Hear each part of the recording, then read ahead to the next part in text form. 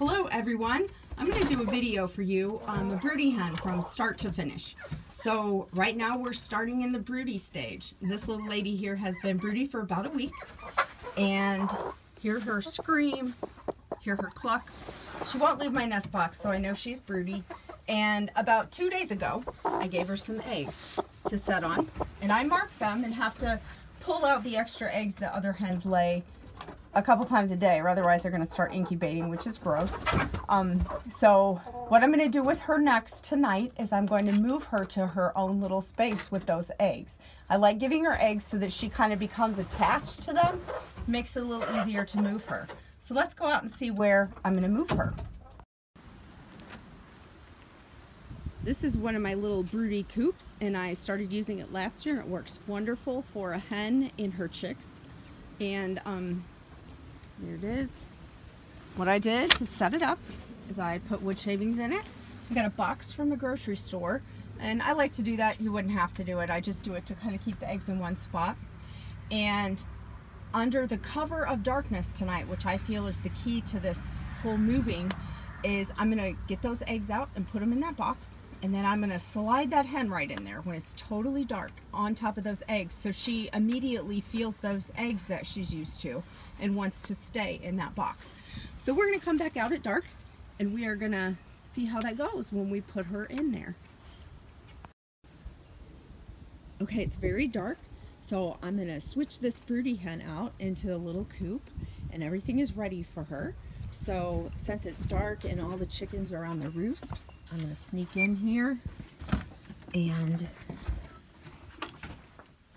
you'll see her still sitting in there on that nest.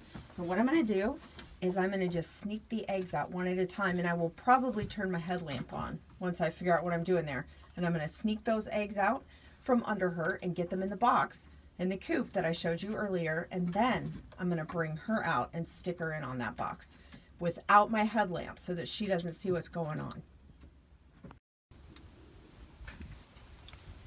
Okay, so I got the eggs out from under her, and I'm going to stick them right in this little box. They have smiley faces on them. That's how I keep them straight in there in the nest box. So got the eggs in here, slide that in there, and when I get her, I'm going to stick her right on top of those eggs. I missed an egg.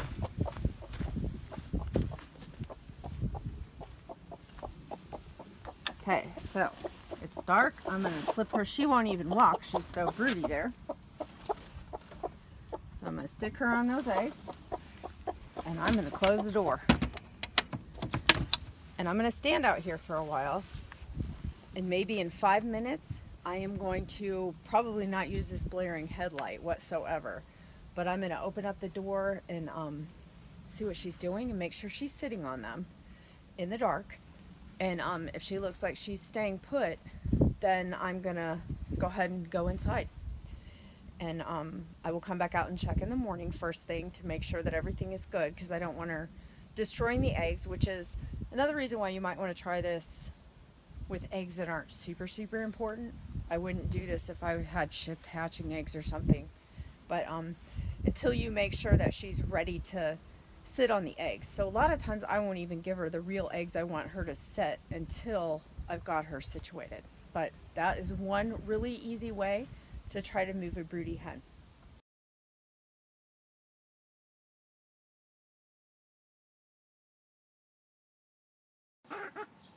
It's been about a week and a half, and my broody hen is still sitting on her eggs.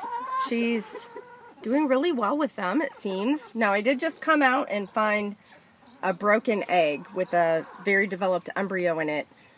Kind of broken down here. I'm not sure what happened. I noticed that her little food and water were both dumped over, like there was some type of a skirmish that happened, but the other chickens weren't in there. I don't exactly know what happened, but she's a first-time broody, so these are things to look for. Some of them will definitely eat their eggs and kill the chicks even. So I suggest not starting out with really valuable eggs when you're just testing a broody. But other than that, everything is going well. Questions I often see are, my broody hen doesn't seem to be eating. Should I pull her off the nest? And my suggestion to that is no, that they will come out and eat when they want, as long as you make food and water available, which she has down here. And I often open the doors to her little coop so she can go out and dust bathe. But anytime you go pulling her off of the nest, and I kind of suspect that may be what happened with this egg, is a lot of times they'll get eggs stuck under their wings, and you risk breaking eggs, dumping them all over, upsetting her. Broody hens know what they're doing. I know there are stories of them that have starved to death, and that may be, but most of the time they know what they're doing. So I just kind of let them do their thing. So I'm going to candle these eggs in the next couple days and remove any that are clear at this point, because they should be showing some development.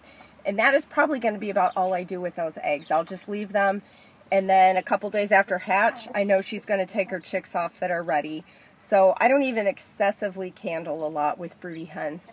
So the next time we see her, she should have some chicks, or we're going to have a really sad story. We'll see how it goes. Today is day 21 of our broody hen, so I wonder if she's got some babies in there.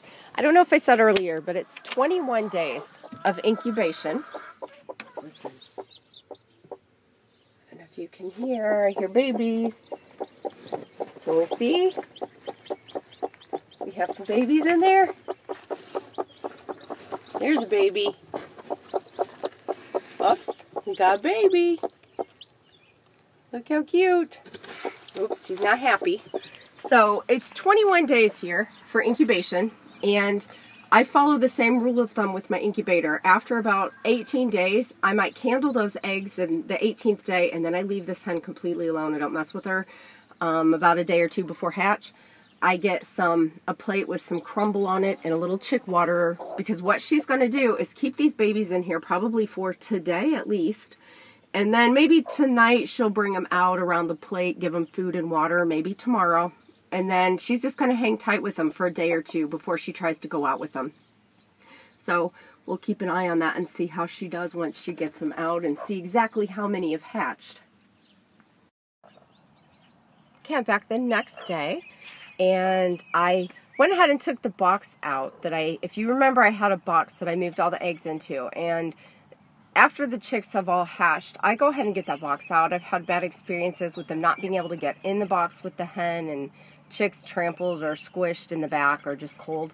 So I went ahead and took the box out, and I also gave her some other chicks that I hatched on my own in my incubator. So she's got 12 chicks in there today, and I noticed she's not taking them up to food yet, so I think she'll be doing that. The next time you see her is going to be when she has those chicks out running around with them, so we'll see how that goes. It is day 5, and she's finally got all these chicks out here pretty early in the day. She's been trying to get them out, but they're not all following her out of the coop. But today's day 5, she's got them out. So the big thing to do for her is to make sure that she's got shelter. It's been pretty windy, so I've been putting boards up to block the wind. But make sure they have food and water. She can be really hard. A mama hen can be hard on a waterer because she kicks and digs trying to show them food and water. So you want to make sure you keep it clear. It gets pretty filled with mud. But overall, she does a great job taking care of these babies. And you can see they hide under her when they get cold. They run back and forth. So she's got 12, and she's done really good with them so far. One thing to keep in mind is it usually takes about a week, I've found, before they have figured out how to follow her up into coops to get to bed at night. So be prepared if you're letting them run around, is to find them in the evening, huddled up somewhere, and be ready to start catching chicks with a butterfly net or something and putting up with attacks from mom if you're going to try to get them back up into a place like I have them in this coop, because it takes about a week. This time, since they have a little area in here, I'm going to keep them penned up probably another 2 days. So for a full week before I start opening the doors and letting them go out. And at that point, they're going to be able to just free range wherever they want with the rest of the flock. So this is Mama Hen. She will keep those chicks with her, and my experience has been anywhere from about 3 to 4 weeks up to, I've had one that kept her chicks with her for it was about 3 months. She was still letting those babies try to shove under her and sleep. So She can keep them as long as you want. And ideally will eventually just take them into the main coop with her and integrate them on her own. But again, my experience has been the hens eventually leave the chicks. The chicks get attached to their coop. In this case, it may be this one. And they will keep going back into this coop, and eventually the mom goes back on her own. And that's usually how it goes. So I hope this helps you and encourages you to try hatching with the Broody Hen. They are amazing to watch and a lot of fun, but some special challenges too. So thanks so much for watching. Be sure to subscribe to us so you don't miss any of our chicken videos.